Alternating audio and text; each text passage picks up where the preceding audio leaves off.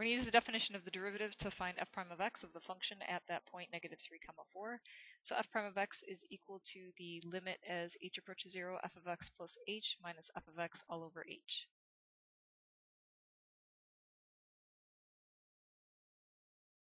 So the limit as h approaches 0, take x plus h, put it into the function for every value of x. The quantity x plus h squared plus 2 times the quantity x plus h plus 1 minus the original function x squared plus 2x plus 1 all over h. So the limit as h approaches 0, distribute out x plus h squared to get x squared plus 2xh plus h squared, distribute the 2 plus 2x plus 2h plus 1, and distribute the minus sign, minus x squared minus 2x minus 1 all over h. The x squareds cancel, 2x's also cancel, and the 1's cancel. So we have the limit as h approaches 0 of 2xh plus h squared plus 2h all over h. I'm going to factor out the h's that are in common from the numerator, so we have the limit as h approaches 0 of h times the quantity 2x plus h plus 2 all over h.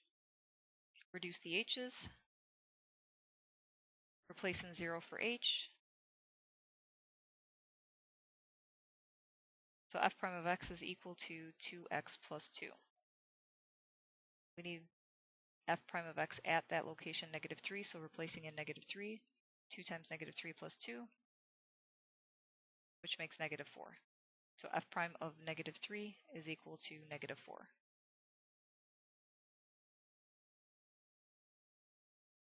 So we're now going to use the alternate form to find the derivative of f prime of x at x equals 1. The alternate form is f prime of a is equal to the limit as x approaches a of f of x minus f of a all over x minus a. F prime of 1 then is the limit as x approaches 1 of f of x, which is x squared minus 3x, minus f of a. On the side we'll calculate f of a, which is f of 1, which is equal to 1 squared minus 3 times 1, which is -2. So we'll subtract -2 all over x minus 1. So the limit as x approaches 1 of x squared minus 3x plus 2 all over x minus 1. If we try to plug in 1, we still have a problem, so we're going to have to factor out the top, which will make x minus 2 times x minus 1 over x minus 1. Now the x minus 1s can eliminate. Now when we go to plug in 1, calculate to get -1. So f prime of 1 is -1.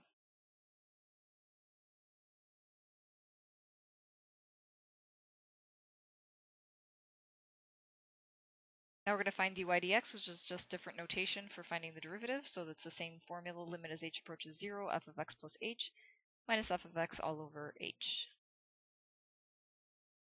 So the limit as h approaches 0, taking x plus h, putting it to the function for x, 1 over x plus h plus 3, minus the original function, 1 over x plus 3, all over h. So if the limit as h approaches 0, we have 1 over x plus h plus 3 minus 1 over x plus 3. And we'll need to get a common denominator, so we'll multiply the first fraction by x plus 3 in the numerator and the denominator, the second one by x plus h plus 3, again in the numerator and the denominator. And that's all over h. So if the limit as h approaches 0, distributing the x plus 3 for the first term over the quantity x plus 3 times x plus h plus 3, then minus x plus h plus 3 over the quantity of x plus 3 times quantity x plus h plus 3. And that's all over h. We have the limit as h approaches 0, combining the like terms in the numerator and writing it as one fraction, distributing the minus sign.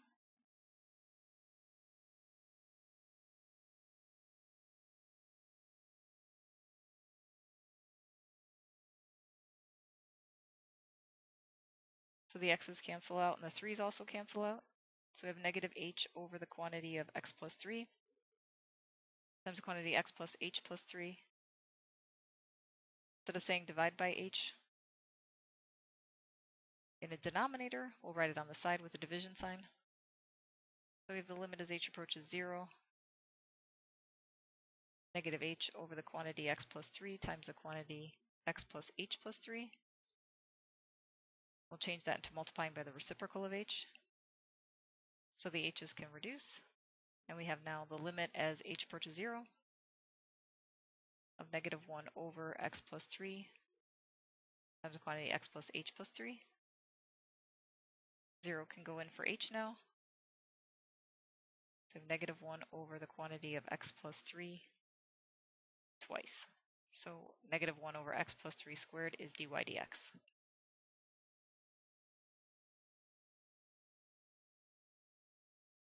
Our fourth example is again just a notation to find the derivative. So d dx is just to take the derivative of 3x squared minus 5. So we're going to do the limit as h approaches 0 of f of x plus h minus f of x all over h. So we're placing x plus h into our function. We have the limit as h approaches 0 of 3 times the quantity x plus h squared minus 5, then minus the original function, which was 3x squared minus 5. It's all over h.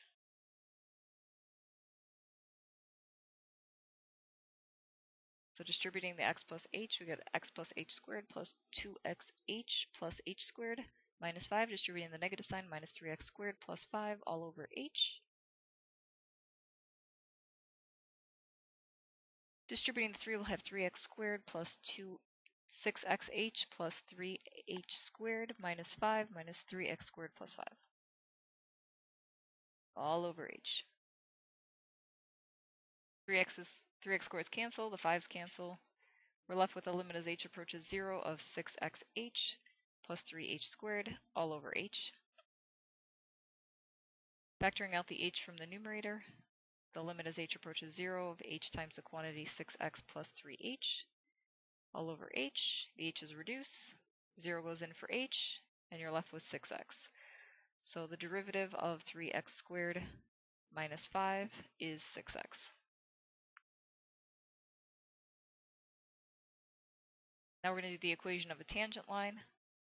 Remember, the equation of a tangent line is y minus y1 equals m times the quantity x minus x1. We have the point, so y value of 2, and we have the x value of 1. We just need to calculate the slope. So in order to calculate the slope, we need to do the slope of a tangent line. We can use the derivative or the alternate form. I'm going to choose the alternate form. So we're going to calculate f prime of 1, which is going to give me the limit as x approaches 1 of f of x minus f of 1 all over x minus 1.